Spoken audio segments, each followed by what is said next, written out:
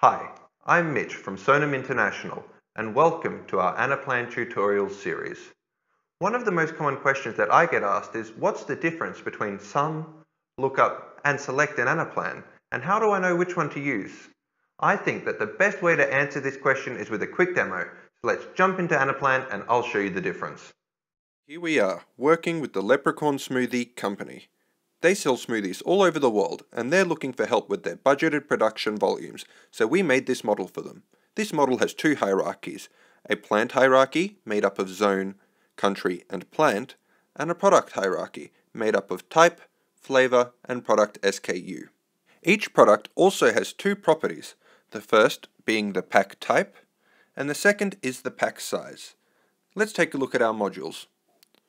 The first module is our data staging module, which holds all the raw data we're going to use for our demonstration. Following Anaplan best practices, it only has one line item, the actual volumes. Properties are in a separate module. If we take a look at the dimensions, you can see we're using the product SKU, the plant, and the time dimension. So this is our base data that we will use for the rest of our demonstration. Moving on, let's take a look at our systems modules. The first I want to show you is our properties module, which shows us which SKU has which pack type and pack size, rather than having it in the data staging module. Our second system module is our time settings module, which shows us what the current month is. Finally, we have the RP modules, which we will use to create our reports and show which formulas we are using when. I also have this table, which we will use to show which formula we use in which circumstance. Alrighty, let's get started. Let's start with RP01, volumes by country. We are going to connect this to our production volumes by using a direct link. If we open up the module and look at the dimensions we're using, we are using country and time. If we compare that to what we're using in DS01, you see here we're using product SKU, plant, and time. Now, to create a direct link, you need a dimension that is similar across both modules. Now you might be asking yourself, hold on, we don't have country in our DS01 module. Well, actually we do. Remember that country is a parent of plant, meaning that they roll up and are connected. So, if we go and enter the formula by creating a direct link, you see that the numbers we get exactly match what we have in DS01. UK is equal to UK, and that is how a direct link works. Two important things to note when creating a direct link is that first of all other dimensions need to have a top level, that being, in this case, all products for product SKU, and secondly, the summary method of your source needs to be sum. We will go over different summary methods in a different video. That's all you need to know for direct links. Looking at our table, plant was a list in our source, and it was also a list in our destination through country. Therefore, we used a direct link. Let's move on to the next example. Let's look at RP02, volume by pack type and size. In this module, we will sum up for all zones the different productions of each pack type and size combination, as you can see in the dimensions we are using. Taking a look at our data staging module, you see we have product SKU as rows, and we have all zones selected in our page selector. So, for example, we want all the 0.3 sized plastic containers to be summed up to the 0.3 plastic section of our destination module. But remember, we don't have pack type and size in our DS module. We have it in our systems module here, following Anaplan's best practices. This is where we are going to be summing from. But before we do that, let's go back to DS01 and create a filter to make sure we know what we are summing and to make sure we are getting the right numbers. So, let's filter under SY01 for pack type, and let's say plastic. And let's do a similar filter for the pack size, and let's say 0.3. Now that you've done that, you can see all our 0.3 plastic SKUs in this view. So, for January, all these values here should equal the plastic 0.3 cell in this module here. So, first of all, we need to get our volumes from DS01. So let's quickly grab that now. And then we need to go to sys01 and find the pack type and pack size to sum from there. So if we add sum to our formula, go to sys01 and pick the pack type, and then write a similar function, sum for pack size, we should get the correct answer. So for plastic 0.3 we get 44,690, and if we go to our original product SKUs, you can see we get a similar result, and that is how the sum function works. Looking at our table, product type and size were line items in sys01, but they were a list in our destination module. Therefore, we had to use the sum function. Another way to think of the sum function is that it's used to create a many-to-one relationship. We had many product SKUs with the same type and size, and we summed that up into one cell of the module.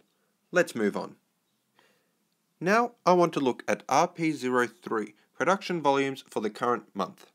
We are going to create this using the lookup function. First, looking at our dimensionality, we can see we are using product SKU and plant here, whereas in DS01 we are using both of those and time as well. For our current month, we are going to use the time settings module I told you about earlier.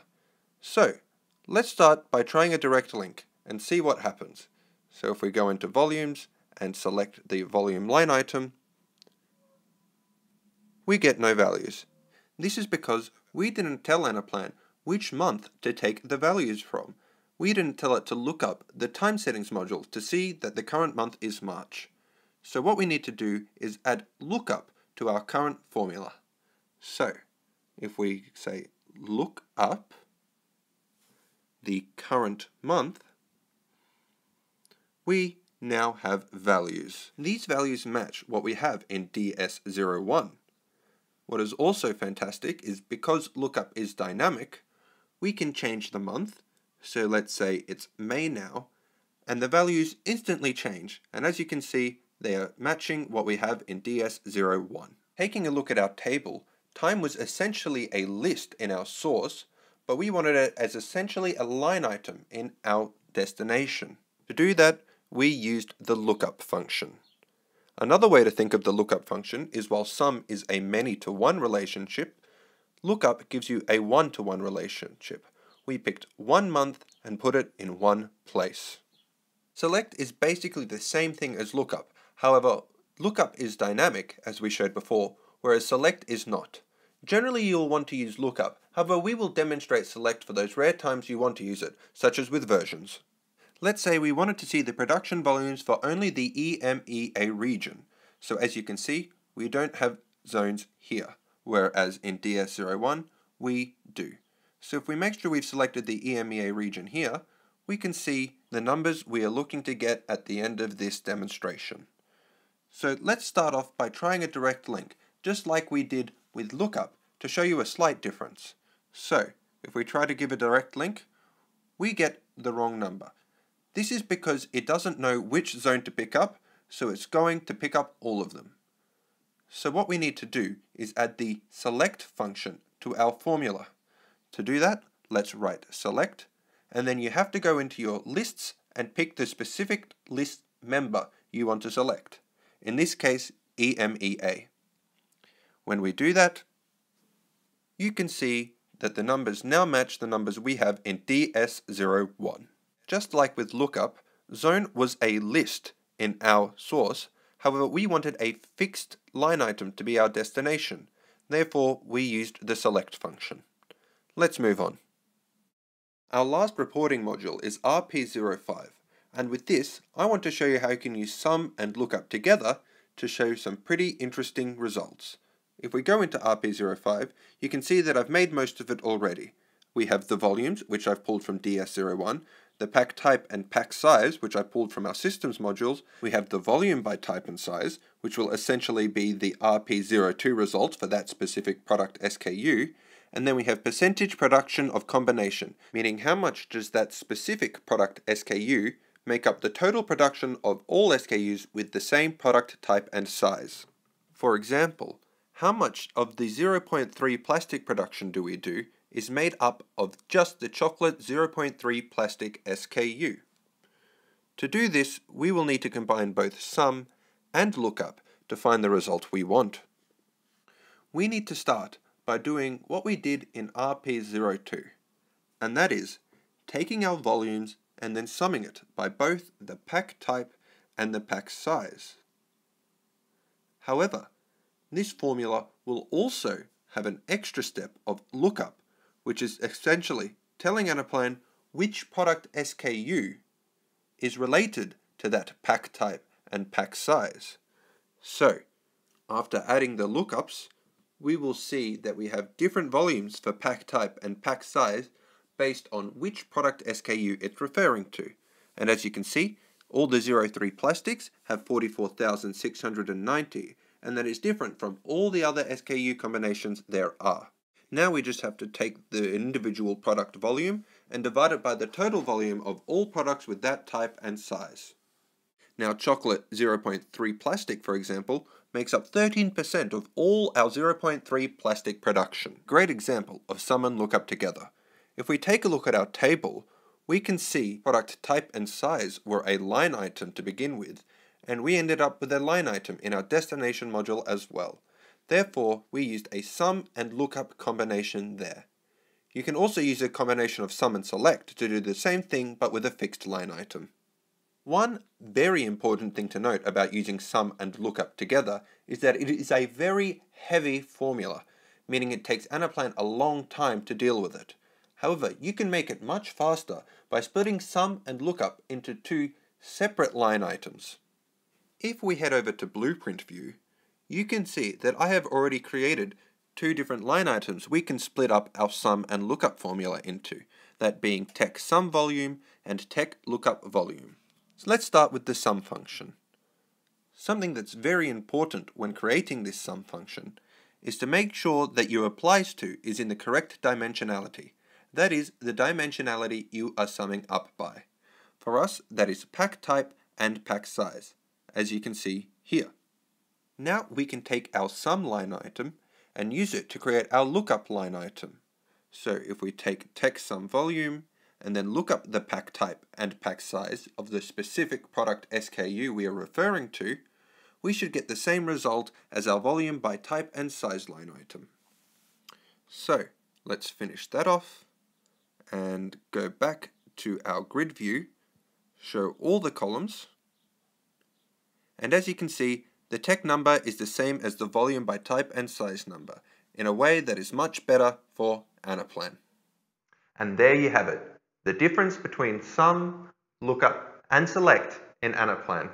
You can download the table we used in the description down below.